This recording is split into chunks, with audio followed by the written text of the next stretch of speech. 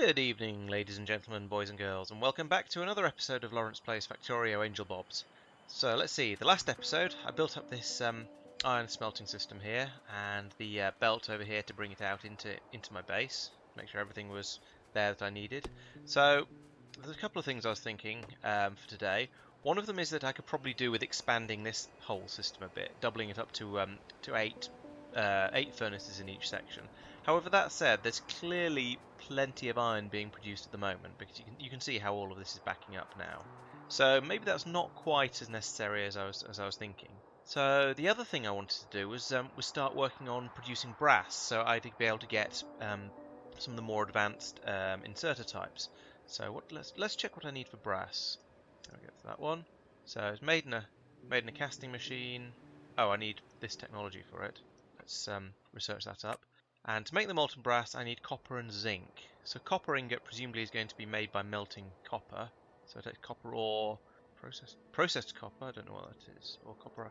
Okay, so I'm going to need to develop copper ore from somewhere, which can be made. Oh, can be made from crushed sapphiриtes. That's not too bad. I've got that, and presumably, and crushed juvelite as well. Okay, so I can make that, although it comes back to needing the juvelite again. That's not so bad. And what was the other thing? Oh yeah, zinc. So for zinc, I need to find some zinc ore, and that comes from purified sapphiриtes, juvelite chunks, juvelite crystals. Okay, this is still a bit out of reach because I'm going to need I need to get a lot of chunks from somewhere, or purified. So how do I make purified sapphiрite? Let's see, crystals, chunks, crushed and water. Oh dear, this is looking pretty complicated. Right, that's produces a bit of a mess of stuff as well. I don't necessarily want all of those different things. Juvelite chunks is a bit less crazy. Don't make juvelite. Hydro refining. Okay. This is new. Where do I get? So let's see. I've got the juvelite up here, which I can't really get at. I've got the juvelite here, which is going down quite quickly. Got some over here, down here, over here. That's a nice big patch, but there's yeah, there's a load of it over there. There's quite a lot out this way, but a lot of it's hidden behind a lot of biters, so that's going to be tricky. This one does seem to be my best bet. I'm just worried about this nest here, or alternatively this one down here, which only has this nest to worry about, and then these ones to the side, but they're off to the side. I could go and get this 2 million. That one's 5 million. I'm tempted to head up this way and see if I can do some damage to these guys. First, let's start turning some of this copper and steel that I've got being produced by my juvelite patch into armor-piercing ammunition, because I think I'm going to need a lot of that. So what's the best way to do this? Let's see. What's more bobmonium? Yes, I don't need bobmonium at the moment. I've got plenty of is that tin, I think, from that one. Right. So let's see. How do I do this? So I need, what are the timings on this? So that takes 1 second to make. That takes 3 seconds to make. So I need one of these for every 3 of these. That's not too much of a problem. And then yeah, okay. Let's have a go at that. See if I can make something useful to do this. If I've got any. Do I have any assembly machines left? No. Where was I making assembly machines? There. I assume I can't build assembly machine 2 yet. I can. Oh, it's not too bad. I should probably start building those actually. Later. Okay, so we need one of these feeding. I can't overlap 3 of them, unfortunately. 1, 2, 3. Is that the best? That probably is the best I can do. That's a bit of a worry. I noticed I've got 2 of the two producing the yellow ammunition, and over here I've got it's about 8, 9 producing yellow ammunition. It's going to need a lot more than this to keep up with it. Oh well. Just once, I'd like to be able to build something up without immediately running out of absolutely everything I'm using to try and build it. Oh, those are yellow ones. That's why I've run out. Okay, that's not so bad. Oh, that means that needs to be a yellow splitter because I've got a fast belt in there. Oh dear, can I build a yellow? I can build a yellow splitter. Good. It's going to take a little while, but never mind. Let's see. I'm going to need this to come along here, and that needs to have steel and copper on it. So let's do that. And okay, that's all the stuff going in. Now if we have some long-handled ones to take it out of these 4, and short ones, oh, they're already there. And if I now apparently the drain on the iron at this point is not enough to make all of the to make enough copper come through. I don't know if that's because I've used a splitter rather than just directing the whole lot down here. In fact, let's say make that go to the right for now, because I've got all of the extra copper here and being produced over here, so I don't need to worry about that too much. What else did I need for brass? There was zinc, wasn't there, which I needed. I need to get zinc ore from somewhere, so I need that one. There's not a lot of ammunition coming out of this. Clearly this isn't going to be enough to keep the big guns going, but I don't know, I feel like a lot of the stuff I'm doing just isn't on a big enough scale. I could set up another set of this, I suppose. Like that. That'll add an extra 50% onto it, which is not a huge amount.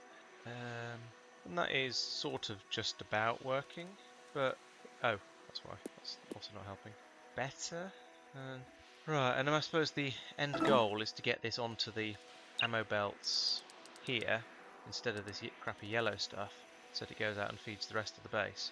That's manageable. I'll run the belt over there and then think about how to expand it further later. I think just up there. Okay, and that belt goes here.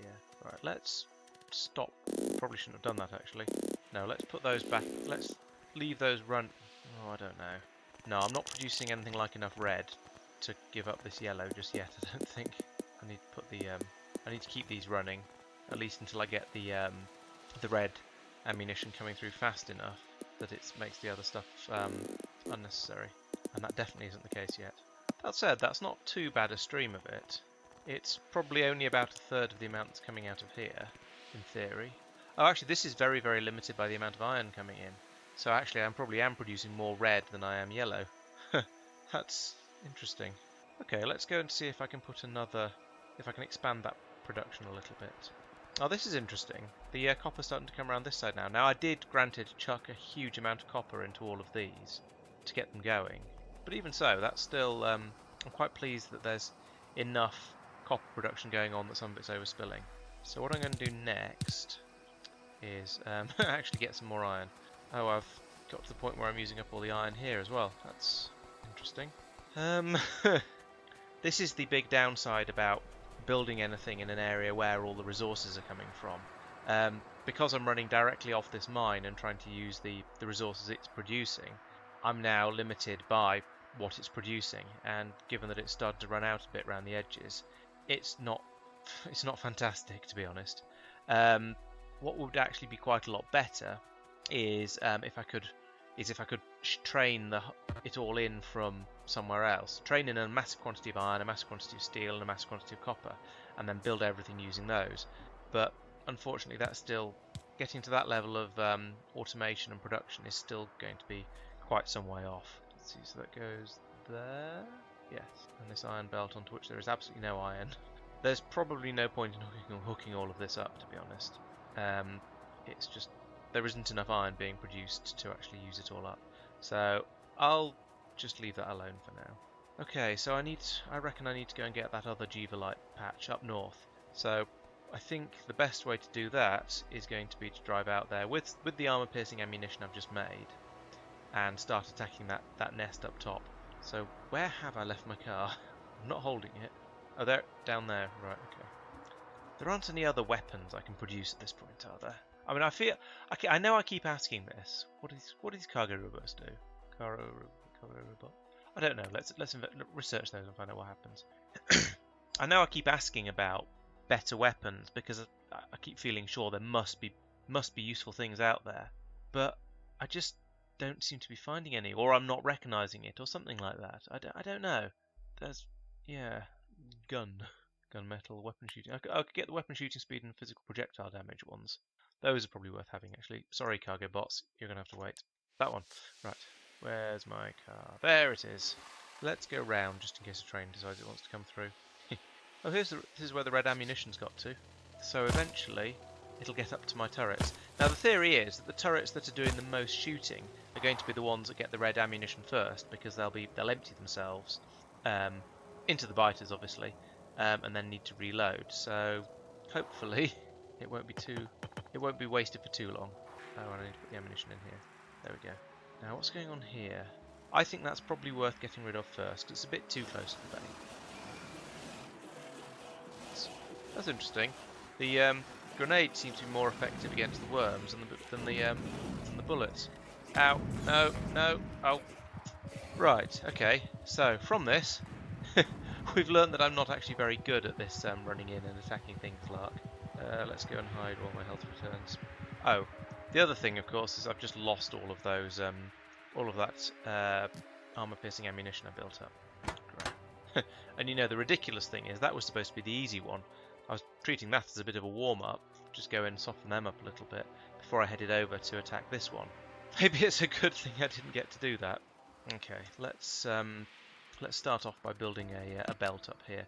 Maybe I'm just going to build the turrets round it first, and then go from there. Although not very effectively, because I can't build any burner inserters at the moment. Right, so I need the wall to go up about here, should we say. So, to clear the forest out, there's the Jeep light. So I need to come over, definitely need to be north of that. It's about here. Just had a thought, can I build up better armour at this point in the game? Have I got... Yeah, I'm wearing light armour, I can make heavy armour. Okay, let's do that. Especially as that guy seems to be coming down to see what's going on down here. Ow. Okay, that's not too bad. And there's some gas here as well, so I don't know how much there is. 5,000%. I don't really know what gas yield numbers mean. I know bigger numbers means more gas, or at least it'll carry on going for longer before it runs out, or before it slows down too much. But I don't really know what it means. Big electric, I wonder if that's why they did more damage. Did damage me so quickly? They've got their special types of worms. I've only got 16 wool. I've just not got enough of anything for this job. I'm going to go back to base and restock because this is ridiculous. Let's hitch a ride in that coal train. Don't care if you're not full, just go anyway. Definitely beats walking. Okay, let's. I should probably put up a warehouse to dump all this junk in instead of an endless series of tiny boxes. Let's have some projectile damage, make the bullets a bit more effective. Yeah, because these boxes always end up just getting filled up, which is a bit silly. So I'm going to need more belts, more guns, lots more wool, and more iron for the building of burner inserters. And a car, of course. And I need to be organised and plan ahead, and put another load of gears in this thing. Put some more gears in this assembly machine so that by the time I come back again, it'll have enough engines to give me my next car, because I'm not naive enough to think that I'm not going to get blown up like that again. Right, so what do I need? I need walls, I need burner inserters, and those I make myself. How many turrets have I got? 4. Okay, let's get some more turrets. Those ones? Yes. And some more red ammunition on the way past, if I can find some. Not very much. Is there anything else I need? Oh yeah, belts. I'm going to need a lot of belts, I never have enough belts. Okay, that looks like a decent amount of stuff to be carrying. Why is this stopped? Oh! Right, yeah, okay. I'm producing so much stone, presumably from that mine down here. No, down here. Well, one of these mines. Yeah, this one down here, this iron mine. That it's choked the consumption of it. And I'm not using my bricks up fast enough. Okay, I think it's time to build... Right, first I'm going to build a warehouse in order to empty my inventory into it. So that I can so I can dump everything, replace it all with stone bricks, and then build up so many... Is that enough for a warehouse? Yes. So I'm going to make a warehouse, dump my inventory into it, then take enough stone bricks out of that warehouse to tile as much area as I can, and hopefully that'll mean I've got enough ability to hold a thought for more than... Okay, I can't just dump everything in one go. Right, so yeah, I'm going to empty as much as I can out of that, lay it everywhere. How big can I make this? Big enough. And do it again. Oops, still holding over 1,000 of it. Okay. I have to admit this does feel pretty ridiculous, but I need to use it up somehow. I mean, it's either that or build another warehouse to put it all in, but that seems a bit silly, I have to admit. There. Now what I'm going to do here is also...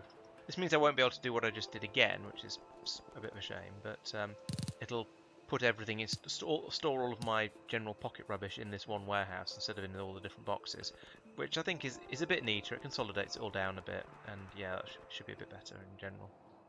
Now, how's my yeah, I mean, it is getting used up again now. Not quite fast enough, clearly, but because there is still some room on this belt. Or rather, this belt isn't moving at full speed. Let's nip up there, and I think I can see how to make that work a little bit more efficiently. It's not going to make an enormous difference, but it's going to help a little.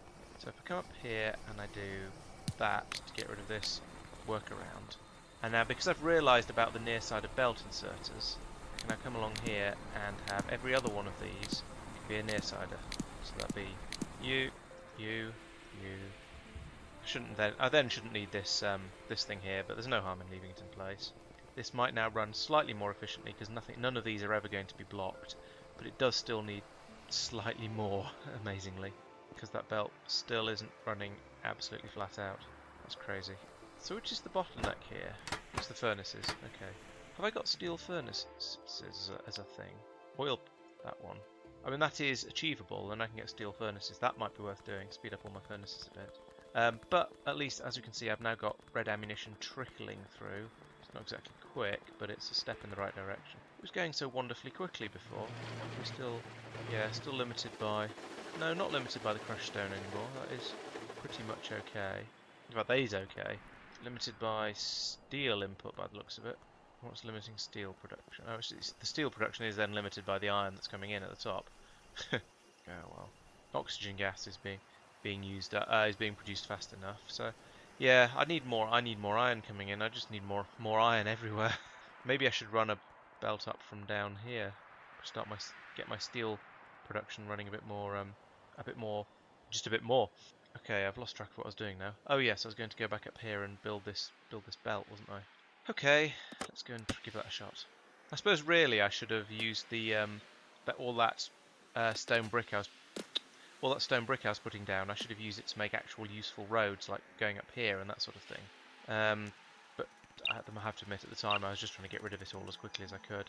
I don't need this much yellow ammunition. It's not really much good for anything.